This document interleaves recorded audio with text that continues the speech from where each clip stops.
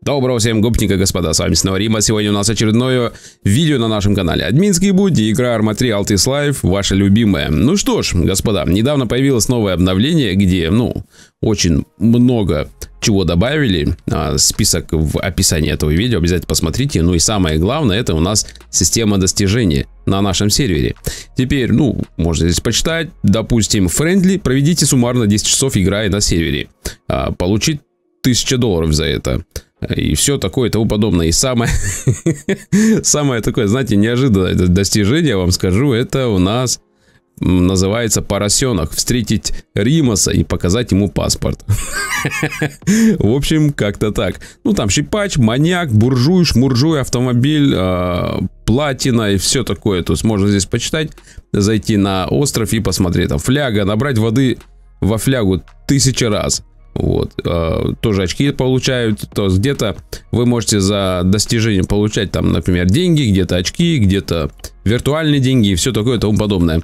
Ну что ж, поехали, посмотрим. Сейчас я вам скажу одно. Сейчас будет очень много ко мне разных игроков лететь, чтобы получить достижение. Потому что я пока зашел на сервер, увидели 5 сразу, я потом, ушел в инвиз и все такое. Ради этого. Так, давайте сейчас пробежимся, посмотрим. Здесь народу херово туча. Вот. Сейчас посмотрим. Тихо. Тихо. Сейчас. Тарин-тарин. Здорово, бомжи. Здорово. А ты что один бегаешь? Ай, не бегаю, всегда бегаю один. Просто и все. Они, походу, по всей видимости, про достижение знать. Ха-ха, Римас про тебя не знать. Ха-ха-ха-ха-ха-ха. Так, погнали. Сейчас, не знаю, может быть, тачку возьмем или в центр просто тупо прыгнем сюда и все, и нахер тачку брать, да? Римас читер, админкой пользуется. Просто тупо мимо пробежи. Узнает меня, нет?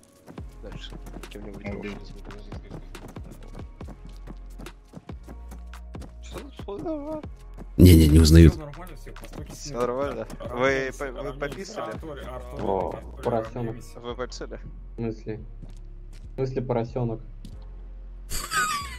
Покажите паспорт ему. Все паспорт. Давайте. Ну, вот так Все вот, как бы, да. покажите. Я уже сделал это. Ладно. Не буду палить. Не буду, говорит, палить. Понял. Сама секретность. Я говорю, сама секретность. Так вот, товарищ прокурор.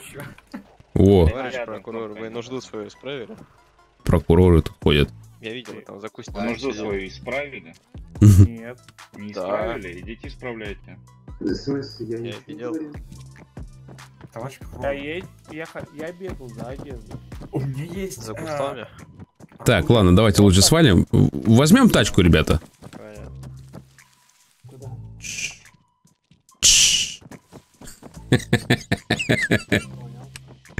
Понял, говорит.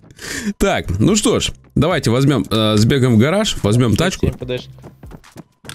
А у нас вообще тачки есть какие-то? Мне же украли тогда тачку, да, ребята? Сейчас посмотрим. Пункт изменения номеров. Автомобильный гараж. Комбайн, ЗИЛ, Форд. Сейчас уберут.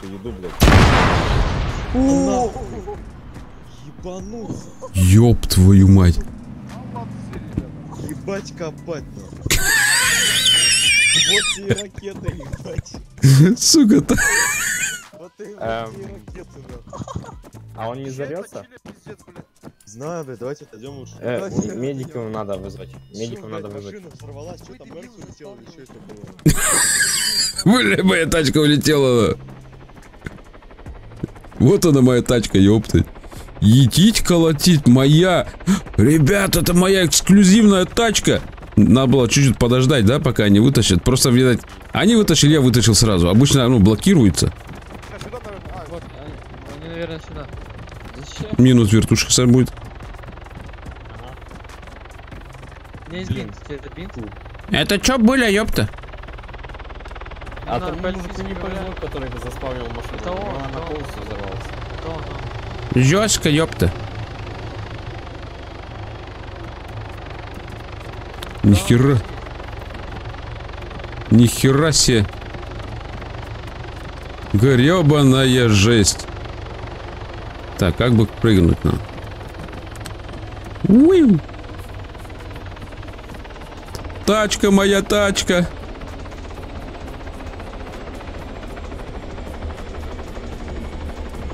Стой! Братан, тачка моя улетела, блядь. Можешь ее восстановить? Да. Нет, ее уже все сгорело. Понимаю. Жестко. Уже Дурак, всё. зачем ты ее заспавнил? Сам ты дурак, ёпта. Здорово. Сам ты ее заспавнил. Дурак ты, ебать, Чё ты там знаешь, кто это это? нахуй? Актрос выжил? Знаешь, кто это? Акторс, надо его отремонтировать, походу. Помоги им. Пойдемте, чей? Знаешь, кто Чей? это? Он покажи ему паспорт, чтобы он понял. Хозяин Актроса, пойдемте. Тарын, Да, ебать, Тырым, уважаемый человек. тырым. Блин, минус тачка, ёп ты, тык-дык. Опа. Получится получить, а? Сука, чё я... Хозяин. Здорово. Здорово. Хозяин Актроса. Там вот человек. Где он? Да едит, колотит гребаная кирка, я ее дущу моталь просто. Ваш? Да.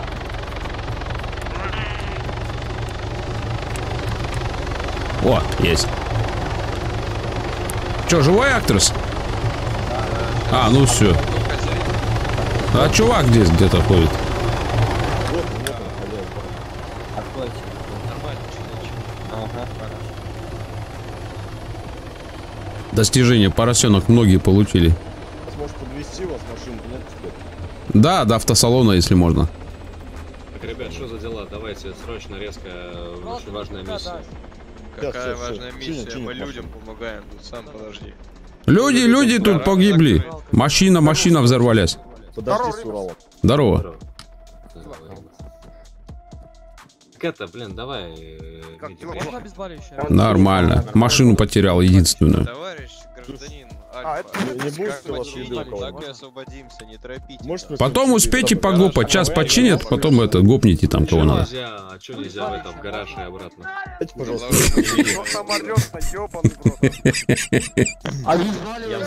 Пожалуйста. Да! Чё вы, товарищи? Товарищи, а чё вы тут втроём? А чё вы А тут втроём? почему? Что нам товарищи? запрещает находиться? Пробитие. втроём? Точно пробитие было. Дайте мне, пожалуйста, Конечно, покушать. с работы. На вызов прилетели. Все, спасибо. Все, да, выгоняй шарманку свою. Шарманку выгоняй свою. Мне. Вот. Гараж Надо открыть. всем показать, надо всем показать. Давай, шушлайки убирай быстрей. Бензина нет? Бензин, соляра, есть соляра? Блядь, да вы издеваетесь, пиздец. Залей канистру. И давай, убирай шашлайку, тут надо этот. Тут что-то разлетались. Капек. Капек. Да. У тебя есть соляра, а то у меня только первый чеченский. Я залью. Да, минуту, подожди. А, ну все. Короче, да, ребят, достижение. Показать поросенку паспорт, получите достижение поросенок. Все сделаем. Нормально, да? Можно матернусь? Уи. Пожалуйста, можно матернусь? Так, что у нас тут, кстати, по тачкам еще? Вообще у нас...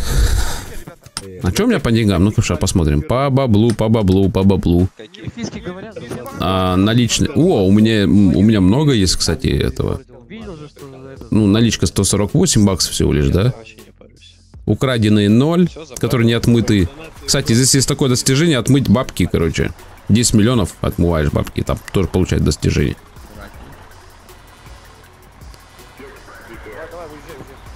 Пробитие. Так, ребят, все, тихо, сейчас Альфа быстро делает свои дела и сваливает нахуй отсюда, чтобы вам не мешать. Давай, быстрее. Так, кому я там нужно отдать? Ух, нихера себе дела у вас. Нормальные дела, я смотрю. Что за шайтан труба у вас? Это новенькая. Римас, куда собираешься? Мне надо в банкомат. Кому нужно, нет, вы потом нам отдадите. В банкомат. В центр. Ты, Серго. На машине пешком. Давай, у тебя машина где твоя? Спасибо. Ребят, Всё, Да вот, всё, TeamSpeak. всё, Римас, всё, надо всё, вас вот, подвезти. Поехали. Садитесь. ребят, заебись. Поедешь с нами? Гоняй, кросс, блин. Нифига, сколько местная машина это? С какие местная? А, я не знаю. 6. А, нормально. Тут гоп-компанию можно собрать сюда. Ага, да. Дорогу, жол. Дянь. Хорошо, это тянет, блин. Да. Адвоката на ПУ. А кто у нас адвокат сейчас? Не знаю. Надо посмотреть. Я потерял свою эксклюзивную тачку, прикинь, только что идти колотить. Сорян. Все, спасибо. Все, приехали. Давай. Что здесь? Кито здесь, кито здесь, кито здесь. Уиу. Уиу. А где банкомат, ёптать? Банк, а вот он банкомат. Вот он, красавчик. Уиу. Попрыгунчик, кстати. 1000 раз прыгните, тоже получите достижение попрыгунчик. Так, мы сколько с вами снимем денег, ребят? Давайте 500 тысяч. Это, конечно, большие деньги. Но я хочу сходить в автосалон. Автосалон, магазин одежды, универмаг, гараж, мараш, шанау, манау, туда-сюда, вооруженный магазин. Авторынок, вот сюда. Ёпта, я сюда прыгнул. Ладно, простите. Римас админкой пользуется. Так, посмотрим, какие тачки есть. Ну, я, конечно, Во, Феррари можно взять, смотрите. Роллс-Ройс. Роллс-Ройс. Вообще будет четкая тачка. Так.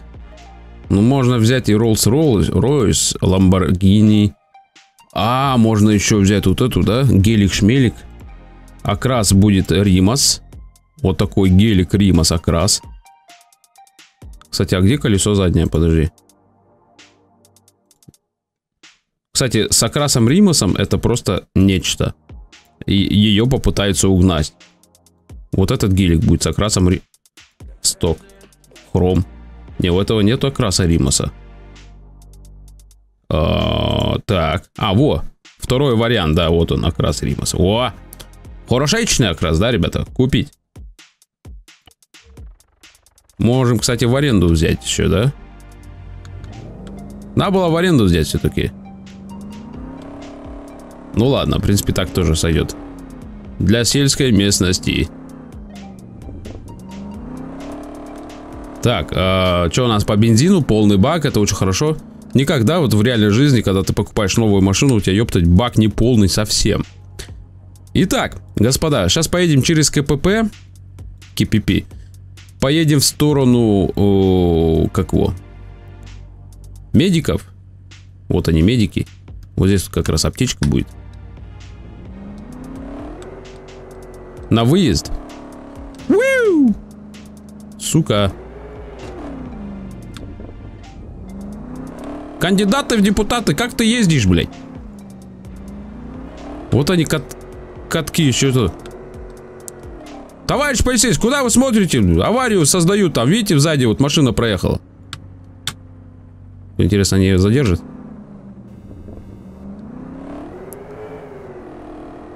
Ну-ка, сейчас посмотрим. Я буду потерпевшим. Римас, ты потерпишь. Они за ней поехали. Посмотрите, а.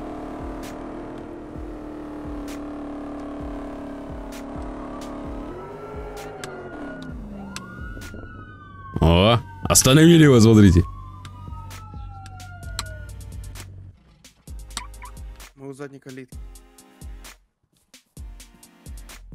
Покажите документы.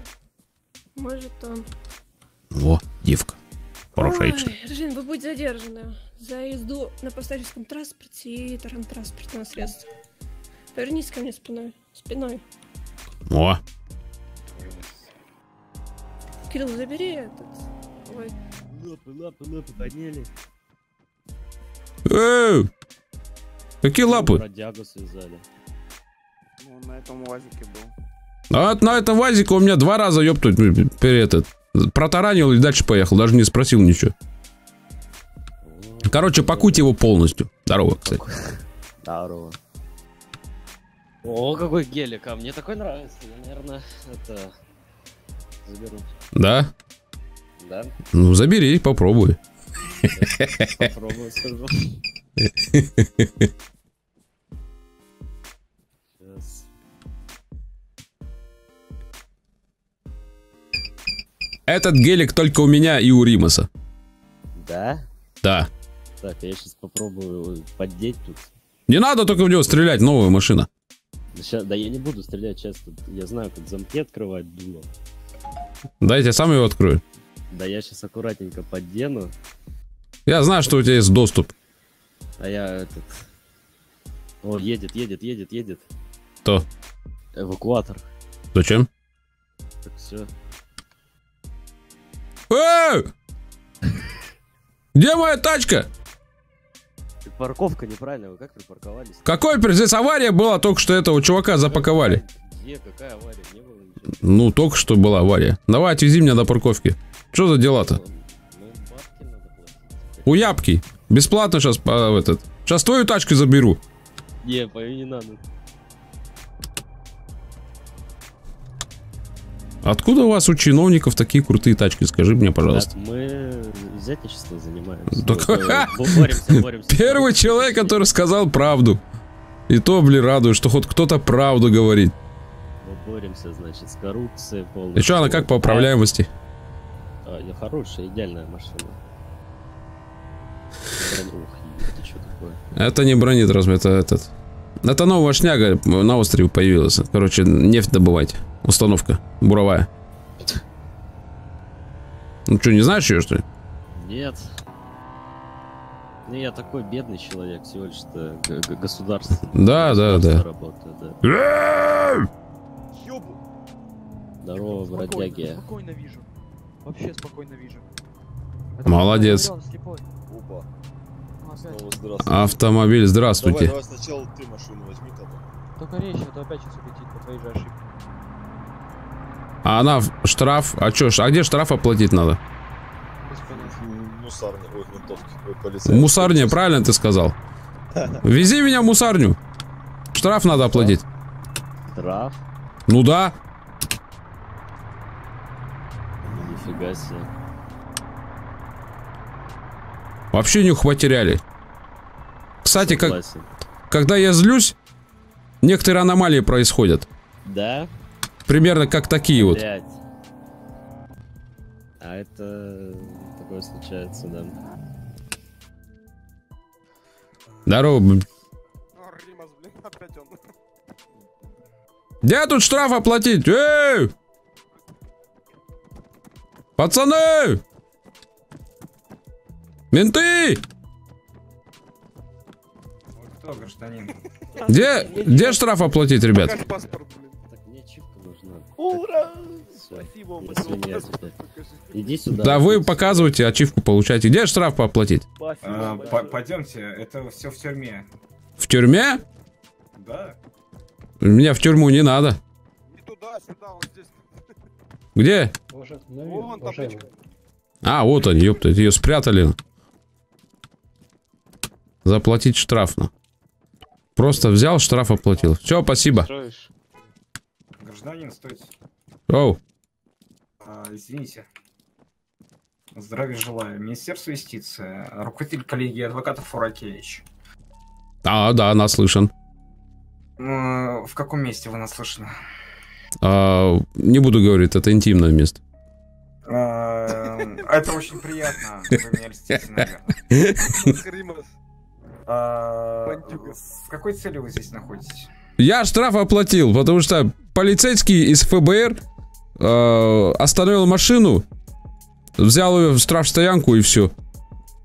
В смысле? Ну, в прямом, как я вот рассказываю. А вы знаете то, что это было немножко незаконно? Я знаю, что это было незаконно, а он как-то, знаете, ихи-ха-ха и ушел. Вообще была авария до этого. Полиция остановила виновника аварии, его упаковали, приезжает ФБР, о, Римас, и забирает машину, и все. И я 5000 заплатил. Так, секундочку, а вы кто-то популярный какой-то? Нет, я вообще я днище, мне никто не... Так, смотрите, я вам давайте, гражданин, объясню. Если у вас есть какие-то претензионные отношения в отношении сотрудников полицейского департамента, вы можете написать конституционную жалобу в Министерство юстиции. А, так это работает сейчас все, что ли? Ой, мы работаем, Минюст работает, вы даже не думайте. А я просто не знаю, как его имя, он даже не представился. Господа, у вас есть обращение к полиции? Да, мы сейчас, наверное, будем составлять Сан Саныч. На шепот переходите, пожалуйста. Вроде на шепоте мы все. Да, на шепоте. Спасибо. You welcome. Если у вас есть какие-то вопросы и претензии к работе сотрудников полицейского департамента, вы можете напрямую обратиться к сотрудникам Министерства юстиции. Понял. Ну, это я знаю, да. Я просто не знал, что вы работаете так хорошечно. В смысле? Вы наши отчеты как гражданин вы можете посмотреть. Хорошо. Отчеты именно в журнале Forbes или отчеты реальной работы? Нет, можете его посмотреть в отчетах сотрудников сельского департамента и Министерства юстиции. Я просто недавно в журнале Forbes смотрел отчеты, сколько бабла кто накосил из чиновников.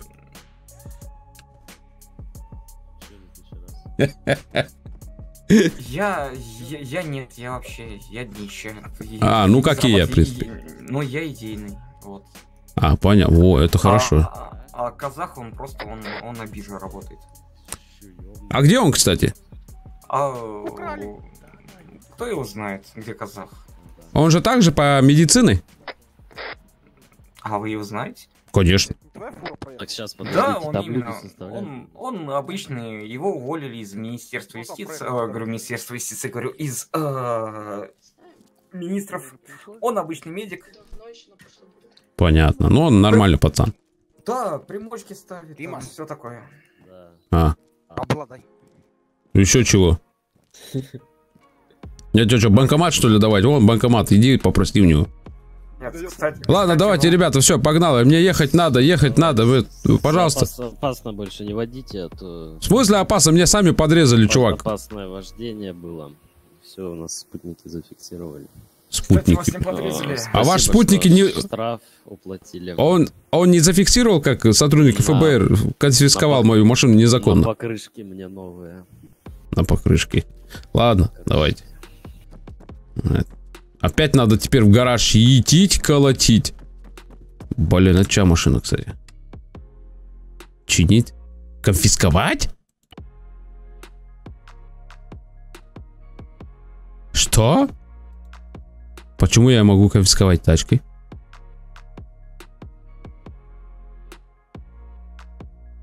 Потому что я таксист? Может быть, из-за этого. Давайте конфискуем тачку. Тырин, тырин, тырин, тырин, тырин. А вот он, чувак, который это. Стой, братуха. Этот, слушай, а вы вообще как, вот ты обычно чем ты занимаешься?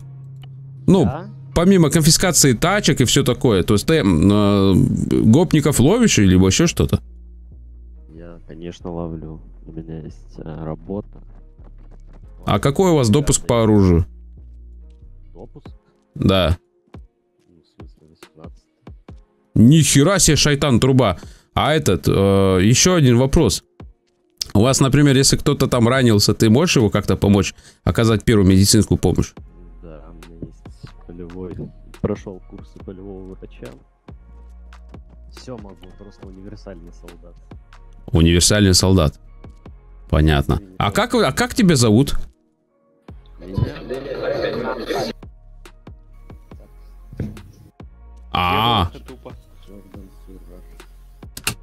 Ладно, все, понял. Спасибо, поехали. Давайте, удачи. Чувак, ты со мной? Да. Все. Это я его отомстил, потому что он конфисковал мою машину. Теперь мне надо ехать обратно в город.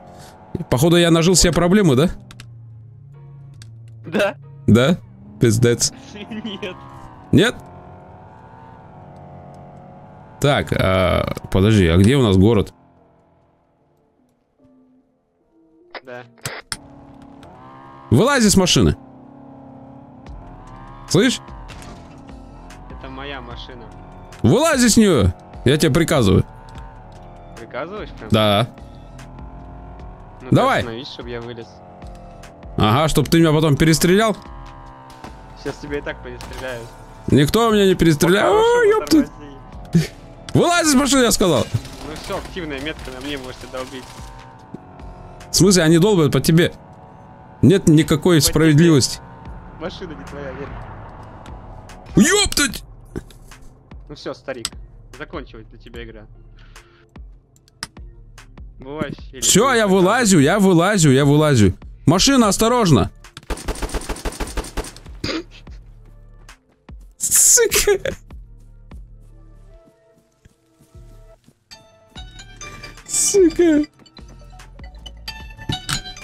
Что, телефон сам ответственный момент телефон позвонил. Так, я походу в розыске, ребята. Я в розыске, я в розыске. Тихо, тихо. Тихо, тихо, тихо. Фух. Вот они.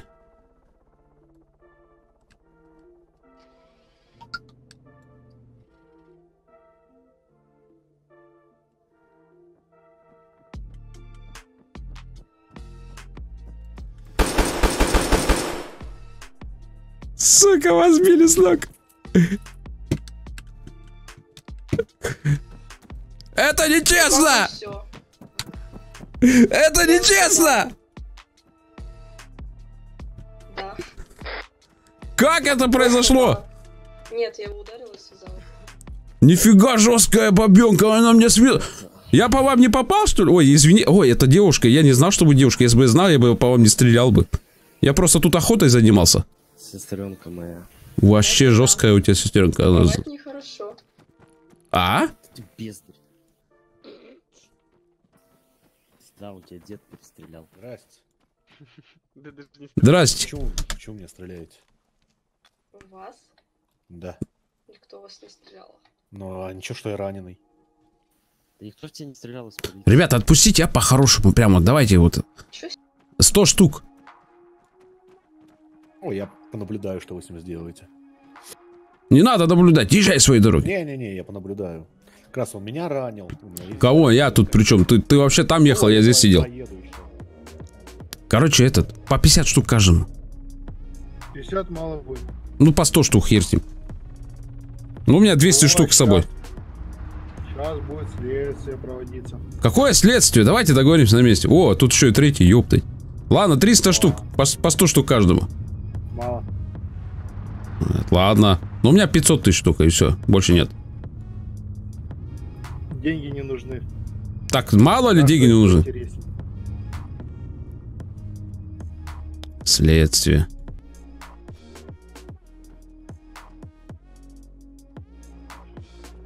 Так, вы имеете право хранить молчание, если что вы скажете, может быть использован против вас в суде, вы имеете право на государственного адвоката. Адвоката вам вызвать? Требую государственного адвоката, самого дорогущего. Сейчас вызовем. Вот мой жетончик, сержант третьего ранга, Гадан.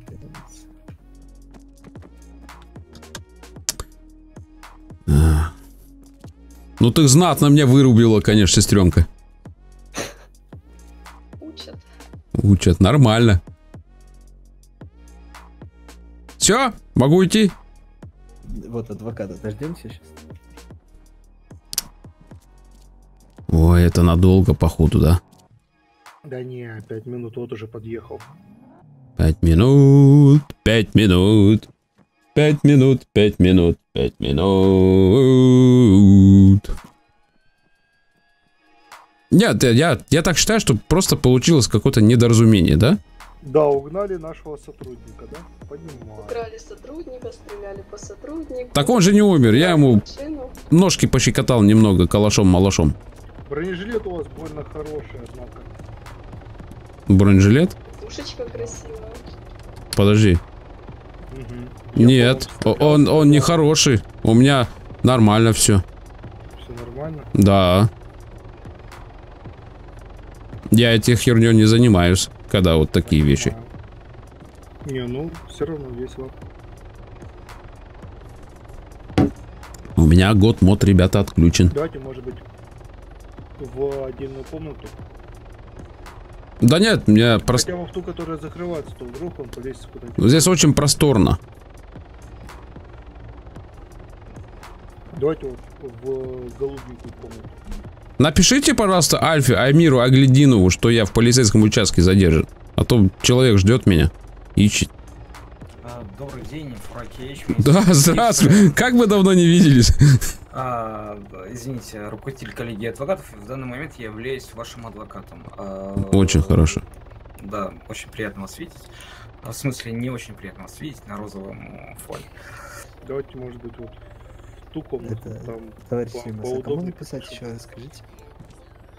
Я сейчас уже не вспомню, у меня уже руки связаны, я же телефон достать не могу. Амир, Альфа, Амир. Его зовут. Амир, понял. О, голубые стены. Не, лучше мы уже в розовые стены тогда. Ну, здесь отсюда вы хотя бы не убежите. На нахер. Вот она, ваша карма. С каждым такое произойдет. С каждым. Грёба на насос. Чё, походу я на срок намотал, сестренка? Но, судя... Я не знаю, у вас, я так понимаю, вы из стрелкового клуба, и у вас, скорее всего, пейнтбольный? Да. Так, господа полицейские, будьте добры. Все претензии к моему подопечному. Будьте добры. Алло, прием, Андрей. Какой? У него автомат тут на плече висит. Можете мне рацию забрать, а? Я ни хера не слышу. Так, секундочку. Давайте так. Где был задержан? При каких условиях? Как убегал и как подрезал? Забрал нашу машину. Какую? Нашего сотрудника. То есть ваш сотрудник нарушил устав и открытую оставил машину? Да, так и есть. Он говорит, садись, говорит, порули. Нет, секундочку. Давайте так. То, что ваш сотрудник оставил открытую машину, это уже проблема сотрудника полицейского департамента. Молодец. Сотрудника ПД. Жесткий адвокат. Еще был внутри наш еще один сотрудник. Еще украсил. То есть, вы понимаете, бред вот этого всего? Я извиняюсь, юридически это называется все-таки некомпетентная... Немножко, сейчас я перефразирую, извините, Это называется распиздяйство с их стороны, если вот по-нашему, по-народному. Уважаемый подзащитник, будьте добры, помолчите. Те сотрудники, которые находились в транспортном средстве, они нарушили устав сотрудников ПД. Товарищ Фубай, значит, нарушил устав. Какой же машина была открыта? Пока он вылазил, чтобы представиться. Да, чтобы... В смысле, она, пока он валялся, что-то, машина такая большая дверь, что два одновременно залазишь, что ли, в машину? Машина была открытая. Еще раз. Задержанные, будьте добры, помолчите. Напомните, пожалуйста, мне действия сотрудников полицейского департамента, как они должны действовать в случаях, когда задержанный помещен в машину. Транспортное средство. Он не был задержан до этого. Хорошо. Он был помещен в транспортное средство? Уважаемые сотрудники. Он находился в машине сотрудника? Смотрите, товарищ министр, давайте я вам объясню, как это все было. Потом вы будете вопросы задавать. Подъехал наш сотрудник на парковку. Товарищ подходит, спрашивает у него документики. Наш товарищ полицейский вылазит из машинки, показывает жетончик товарищу. Как это долго? И залазит. Вот. Гражданин в машинку. И уезжает. Хорошо. То есть... Добрый день. Так, я не понимаю, там либо кто-то общается возле пола? Да, давайте чуть повернемся.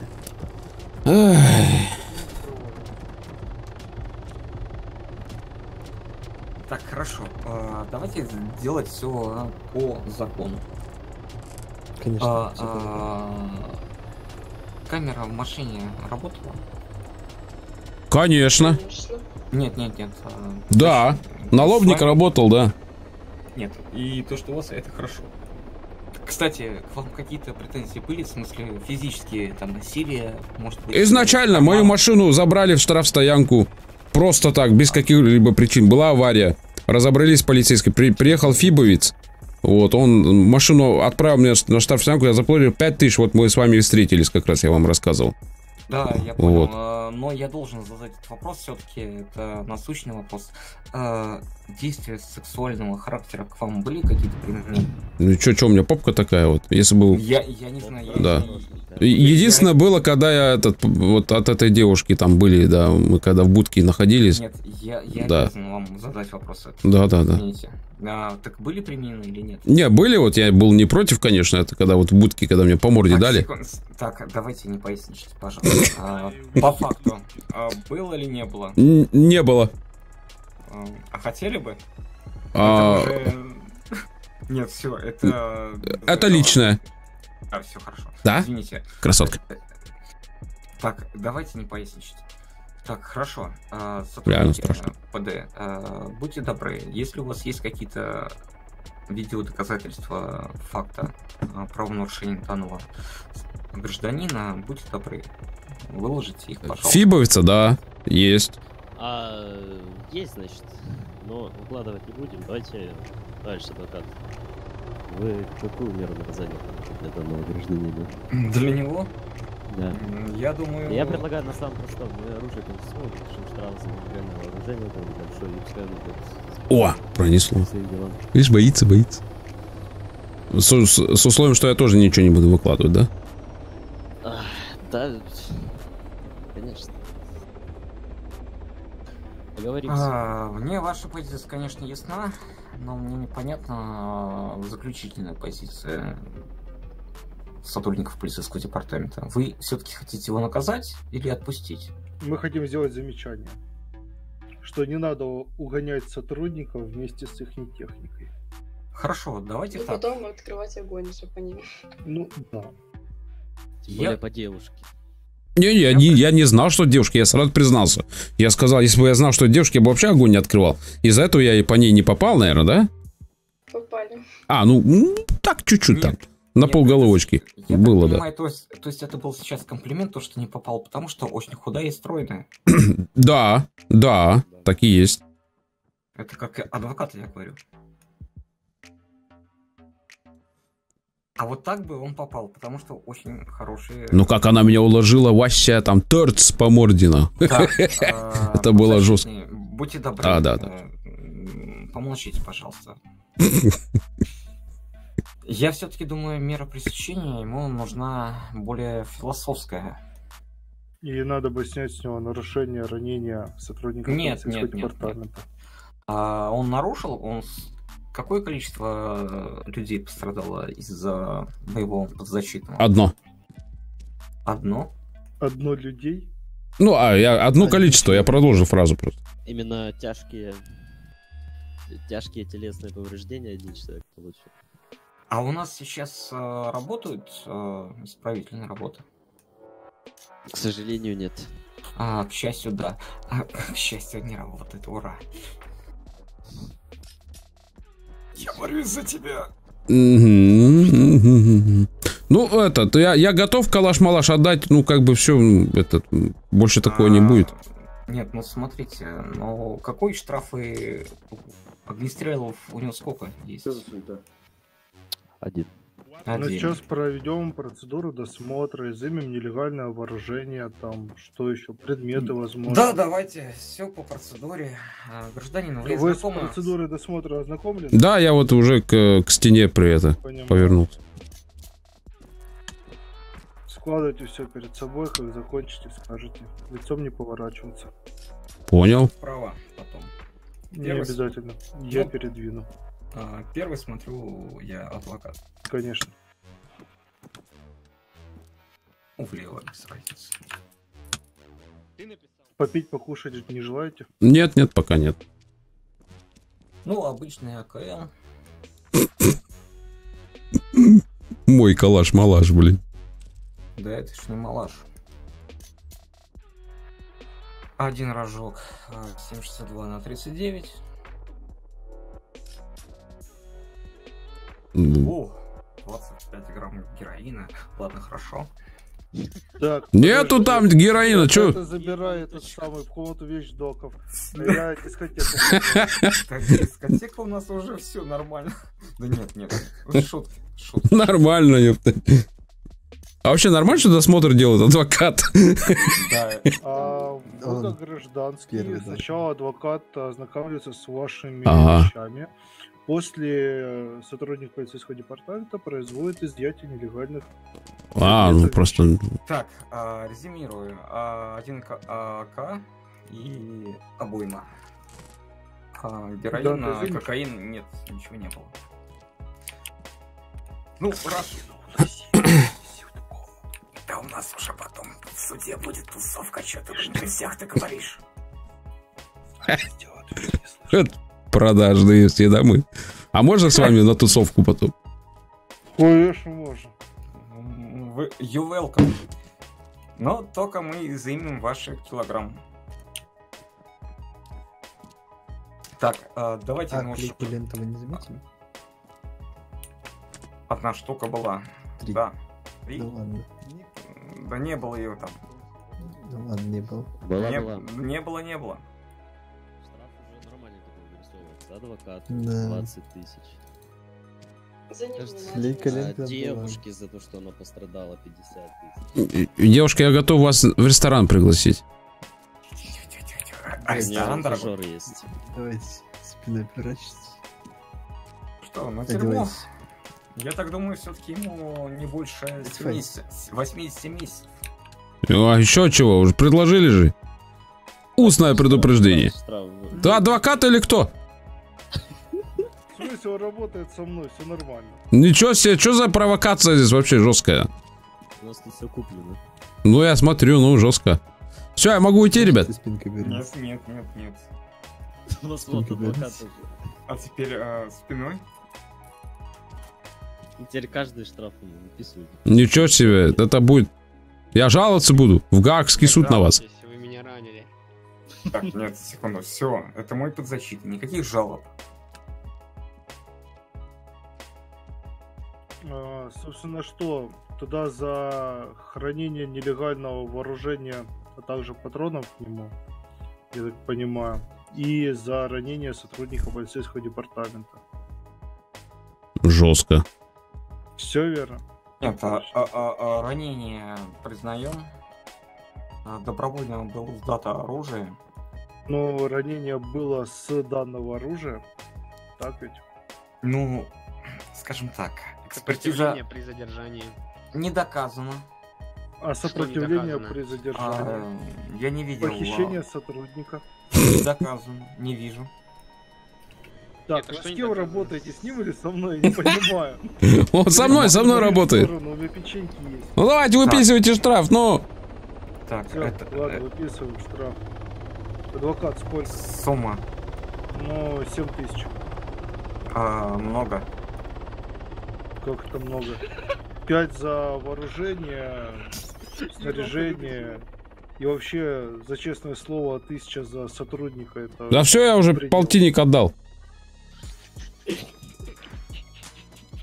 Данный гражданин может быть свободен. Он не может быть свободен. Он уже свободен. Все. Ну, свободен, значит свободен. Так, ну все, порешили. В итоге, как гражданин может быть свободен, мы как исполнительная часть данного государства. Так, копилочку. Ай, народ. Гражданин может быть свободен. Ну освободите меня, я сам выйду. Да вы что, вы тут заблудитесь, я тут сам... Да, тут смотрю коридор, ёпты. По порой выходы найти. Так, давайте я вас до выхода прям доведу. Там вам паспорт тыкают. Гребаный насос. О, все, спасибо. Вот, мы вам привели вашего друга. Здорово. Добрый. Стойте. Спасибо. Чем занимаетесь? Я приехал сюда.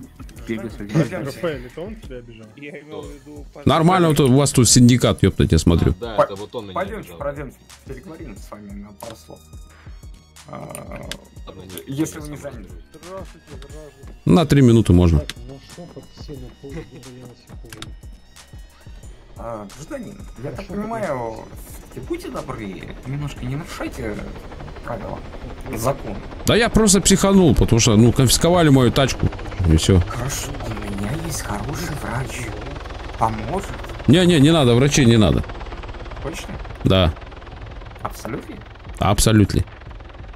Ну, может быть, есть препараты? Хотите купить? Не-не-не-не, никаких препаратов, ничего. Я уже спокоен, все нормально. Как это тут? Кто там? Как он, короче. Вас куда-то подвезти? Да нет, я сейчас доеду, у меня тут знакомый есть. Все, спасибо. Да. Всего доброго. До свидания.